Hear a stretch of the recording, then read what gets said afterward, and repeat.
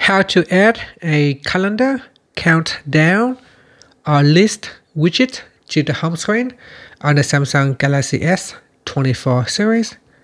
First, tap on the home button to go back to the home screen. And from the home screen, touch and hold. Then we go down and tap on widgets. In here, scroll down, then expand the calendar section. Next, to add in the countdown, touch and hold. Then drop the widget on the home screen. Next, touch and hold on the widget and then tap on settings. In here, you need to select an event. So tap on tab to select an event. In here, choose what you want to show. So I can use the search button here and I say birthday and then tap on search.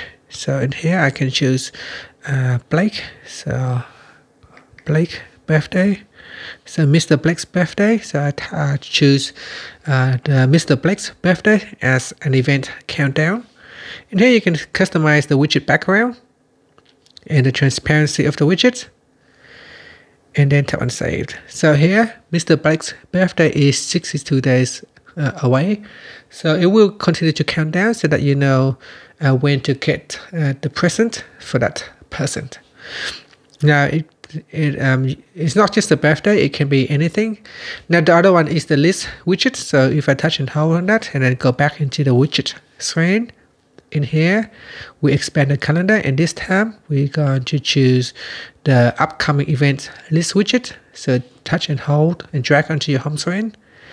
And then you can also resize the widget by changing the handle, so the width and the height of the widget, and then tap outside the box to save the changes.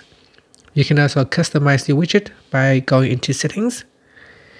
In here, you can change the background color, the transparency, or you can choose match with dark mode. Then tap on saved. And that's it. Thank you for watching this video. Please like and subscribe to my channel for more videos. To remove the widgets, simply touch and hold onto that, then tap on remove. Thank you for watching.